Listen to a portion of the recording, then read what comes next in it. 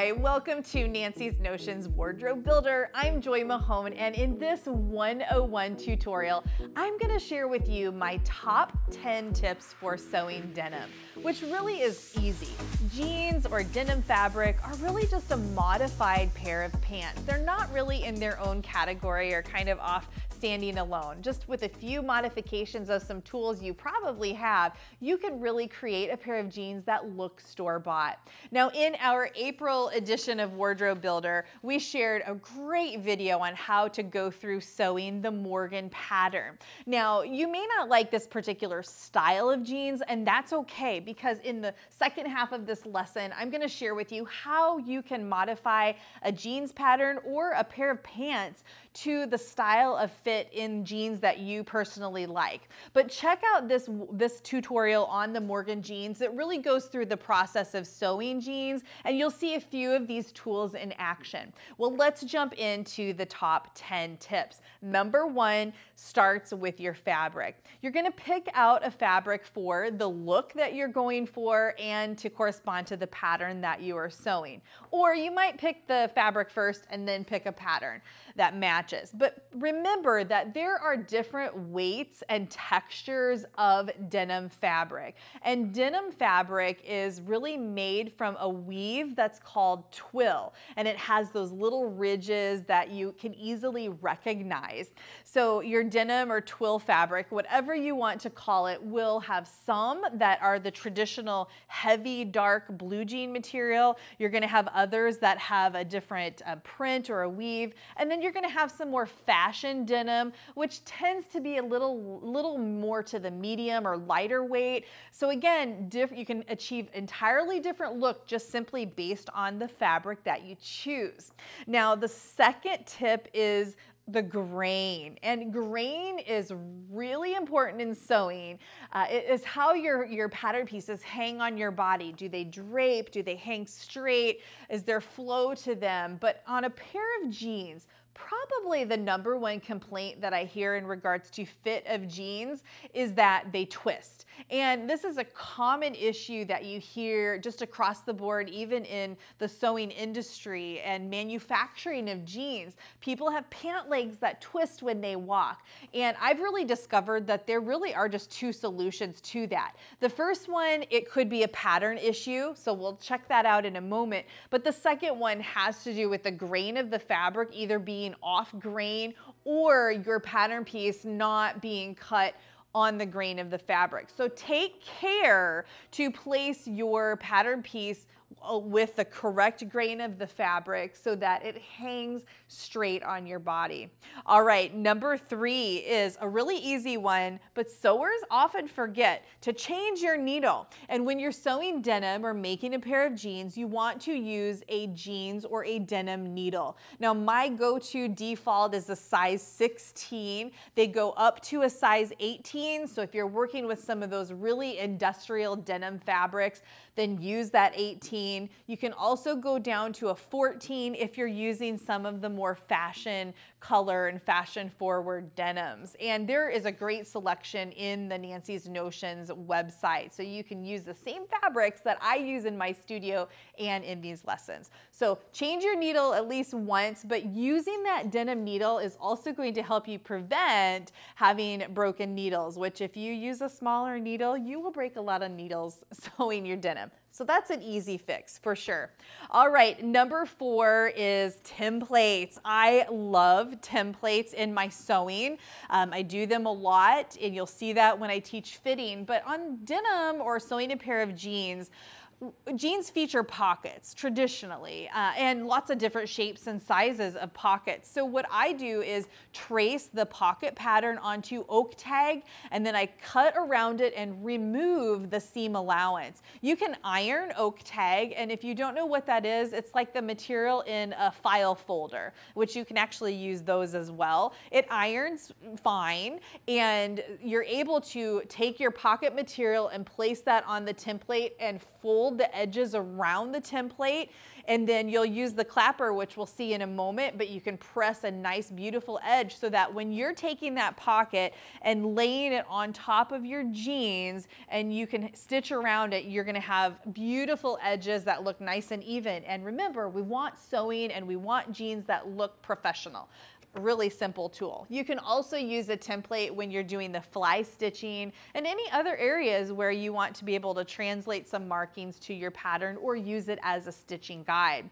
All right, number 5, we are going to talk about the Denim-a-jig or the hump jumper. I've had students use pieces of cardboard, but the idea is that when you're sewing denim, it's a heavier fabric. And as you add layers and you create seam lines and top stitching, it gets thick. And a lot of sewing machines, when you put that under your presser foot, the presser foot, instead of being level, does this, which causes needle breakage and it causes skip stitches, and you don't want to break your machine and throw off the tension. So just by leveling out that presser foot, it really solves, that's a super easy thing to fix. So this is the big jig, and I love this one because it has a long area. It's clear, so it might not be real visible for you here, but make sure you reference our full video on the Morgan pant. It's the April episode because you'll see this in use. You're gonna slide this under your presser foot and it has a nice surface for the presser foot to rest on, keeping it level, preventing those skip stitches, and again, having great sewing results.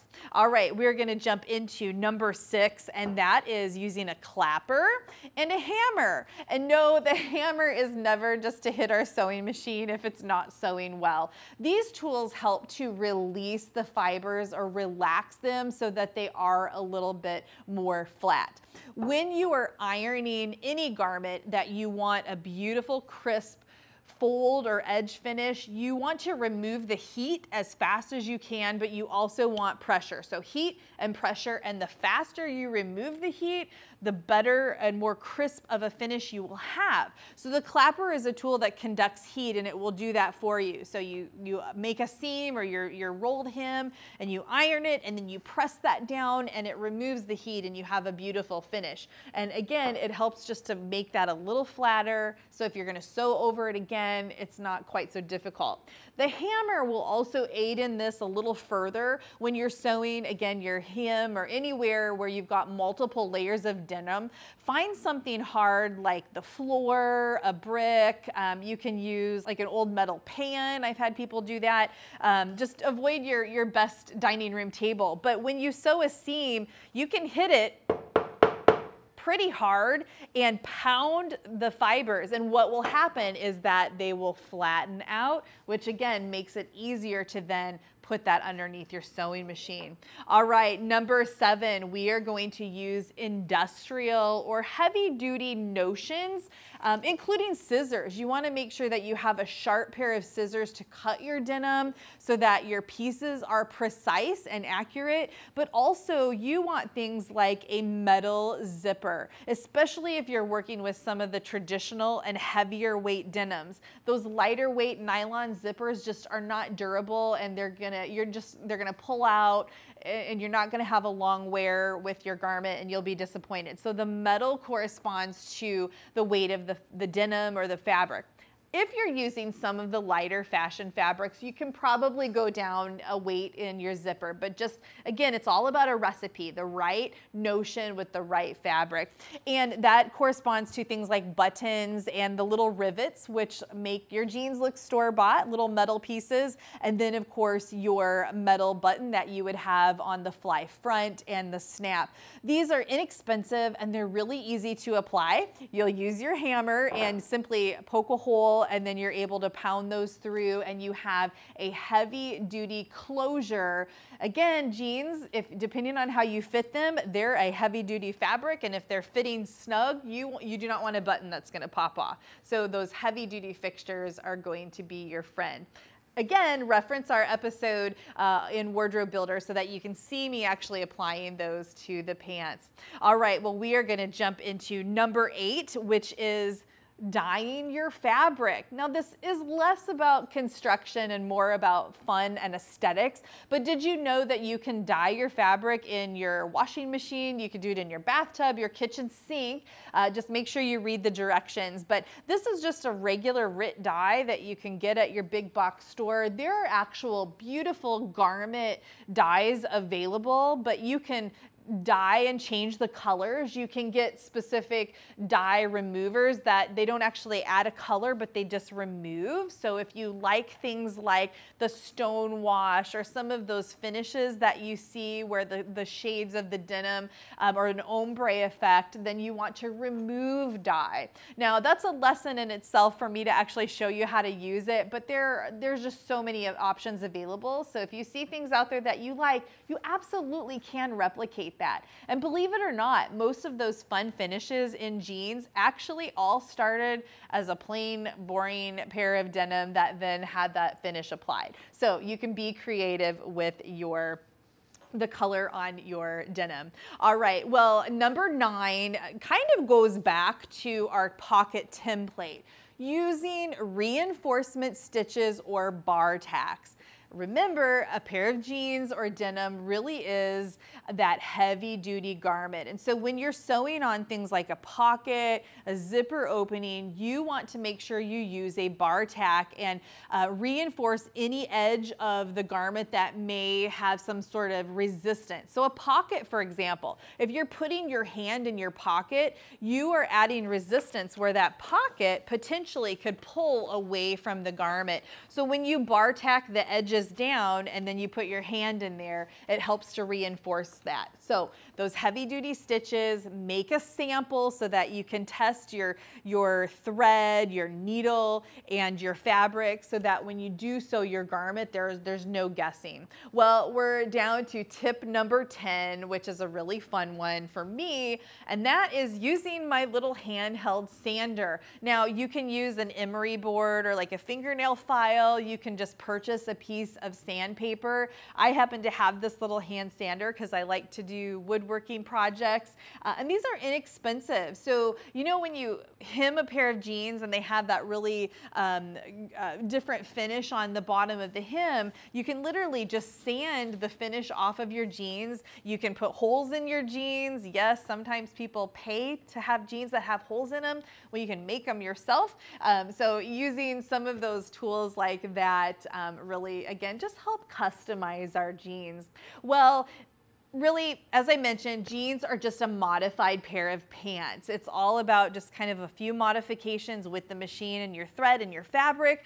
But the second component in jeans and really having a pair that you love, which is priceless, is understanding the fit. Now, you may start with a pattern that maybe isn't your favorite style of jeans, but it's just a starting point. We're gonna jump over to the cutting table here and we're gonna look at how you modify things like where the folds are, the shape of the pant leg, how the crotch fits, and just different styles of jeans that you see so that you have the tools you need to really get the look that you want.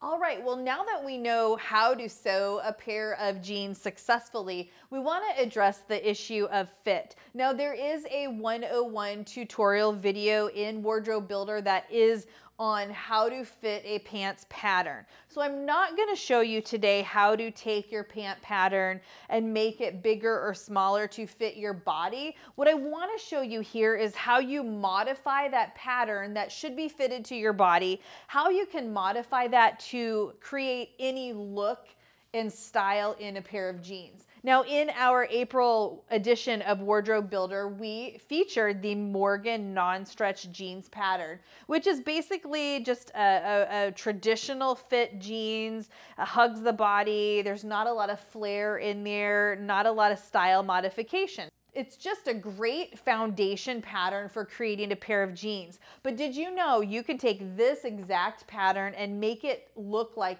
any style of jeans out there? And that's what I want to show you. I'm going to be creating some of the various jean styles on these smaller half-scale patterns, but just know that you can take your pattern pieces and shrink them down 200%, or you can make copies of your full-size pattern. or just trace something like this out on paper. But we are going to start not in any particular order, but what I'd like to do is kind of evaluate the leg and then how the pant pattern might interact on the body. So we'll use my Sharpie here, and I'm going to trace this pattern piece kind of as is.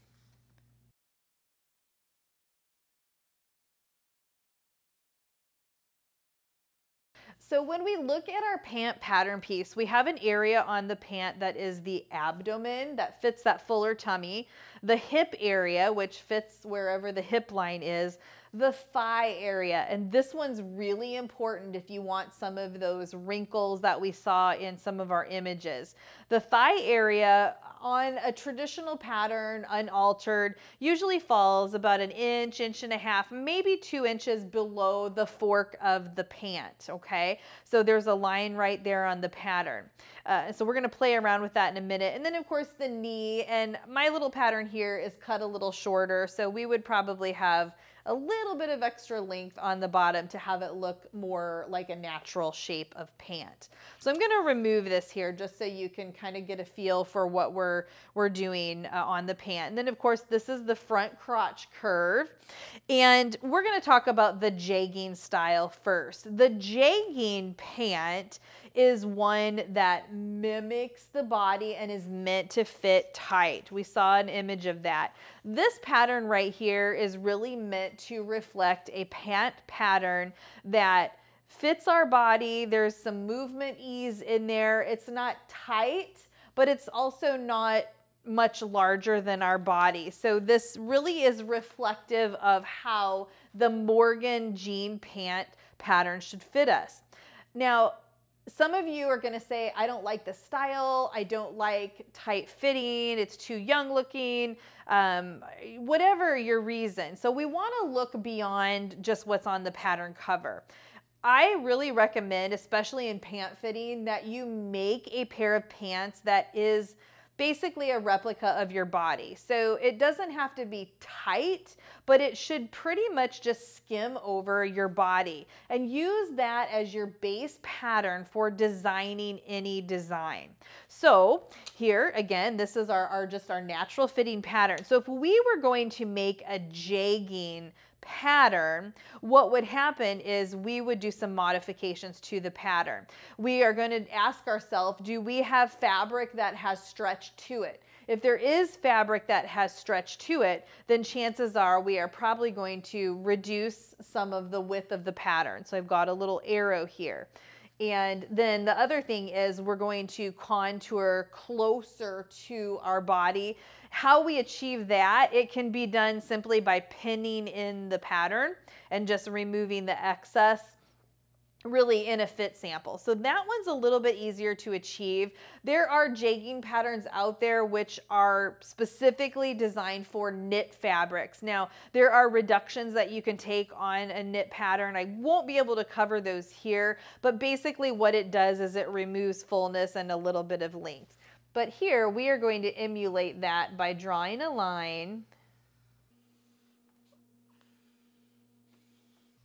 and having that come in. This would be our knee area right there. And if you see that black line, how that's much smaller than the red line, that would be the jegging. It's going to literally match our body. There's no ease. There'd be seam allowance, but really that's an easy modification. So there's not a whole lot that really goes into that, but you can again fit your patterns just by reducing some of that bulk and just contouring to your unique shape and your curves. All right, well, let's move on to another one, which is going to be, and let's move our paper over a little bit. Let's talk about how do we achieve a boot cut design. So we're going to start here. We're going to make another one, and we're going to do the opposite. We're going to kind of work our way up in some of the adjustments that we are doing to the jeans pattern. So a few of these are going to seem very simplified. And I'm assuming right now that you are starting with a pattern that you've already made a fit sample and it already fits your body. before you do any styling of your jeans, that's what you want to do. So it's very important that your starting pattern already fits you. Okay, now I just kind of eyeballed that. You can use a ruler, but let's look at the boot cut. The boot cut jean really is a jean that fits the body to about the knee area, and then it flares out. Now, some people will have it contour in a little at the knee, so it might be a little more fitted in the knee area, and then it flares out, all right? Kind of like a bell bottom, so I mean, you can make that however full or narrow that you want. Again, not a hard stylized design, it's literally just reshaping the leg of the pant. And again, I cannot emphasize enough, starting with a pair of pant pattern that already fits your body. The one thing we want to talk about in pant fitting, and I cover this in our other 101 tutorial, is that we have a plumb line that goes down our body, down the center front. And we also have a grain line on our pattern. So that grain line should hang parallel to the plumb line. But what's really interesting is that our pant pattern needs to match where our body mass is. So for example, if you're really hippie or you have hip bones that stick out here, you might have more pant pattern on this side of the pattern and less over here. So if you are adjusting the fullness of the pant leg, for example, you might remove more. Let me remove from this one, and then we'll hold this up. All right. So if you're doing a jegging, let's look at that. You might remove more from the inside and you might remove less from the outside so that you're keeping that space in the pattern because you have more leg over here. So your pattern is all about balancing and making this match the proportions on your leg. And so any of these design changes that you do should also correspond to the shape of your body. All right, so those are just easy style silhouette changes, nothing really difficult right there. Let's talk about the rise of the pant and then the crotch curve wrinkles that a lot of people really like. And as I mentioned, it's funny that that is a fit issue in some designs and it's an aesthetic or creative issue in others. All right, so we're gonna just trace our pant here so you can kind of see the outline of the pant. Okay, so what we wanna do is we want to create wrinkles in this area of the pant. So how do we do that? We want to shorten that area of the pant. Now, if we shorten the hem way down here at the bottom, it's just, we're gonna have cropped pants. And if we take it off the waistline, then we're just gonna have a cropped top of the pants. We really want to reduce the area that falls near the fork of the pant. So what you're gonna do is take a reduction where you cut across that area and literally shorten it. And now you are creating an intentional fit issue that causes your fabric to scrunch in that area. Equally, if you happen to want fullness in an area of your pant pattern, cut across and spread it, and then you're gonna add length. And there's more thought into that. Check our 101 videos on pant fitting, but right now we're intentionally doing this to create that style. It's super easy to achieve. If you like that look and you want more of that to fall down in the knee area, you can additionally do that there. Okay, so now this brings us to a similar technique looking at the rise of the pant. Now, the rise of the pant really is something that happens in that same fork and really in the back of the pattern piece. I'm just featuring the front right here, but you will see styles of pants where they cut off the top of the pant, so it's a low rise, and really it's just a cropped pant. Now, it can be done a couple ways. The easiest is to cut in the upper area of the pant and simply bring this down. This shortens it, but this doesn't always work because you're lowering darts in the upper area of the pattern and you might be fuller in that area, and the darts are also not going to match your body. So avoid that adjustment if you're trying to stylize the pant. Instead, what you want to do is you want to fit your pant to your body, to your natural waistline. So then you have all the darts and fitting elements match your body, and then you're going to go to your pattern and determine, maybe you want a low arc or a lower center front. You're going to determine the style line. We know that this area already fits the body, so you don't need to reset these darts. This already fits this particular contour of the body. Now, there's a bias. So if we cut the pattern here, all right, we now are cutting on an area that has some bias or some stretch because we're off grain, and it's fine. It's not going to hurt anything, but we have to recognize there can be some stretch or give there. So we want to interface this and stabilize it with some twill tape or interfacing right away. And then we're going to put a waistband or determine how we're going to finish off that edge to stabilize it. If you get some stretch in that area, you may decide that you want to pin fit in a few little darts. So I'm not going to say that you never will put a dart there, but if you stabilize it and you're working with a pattern that already fits you, you shouldn't need to translate those darts. So this is a low rise or a cropped top, not a low rise pant. All right, well, let's see. We've covered the boot cut, we've covered the jegging, and you can see that some of these modifications, they're really simple. So you can apply them to any pattern. And what I would love is that any of you that have specific styles that you want to see patterned, let us know, and maybe we will make some additional style videos on how to create your own custom jean.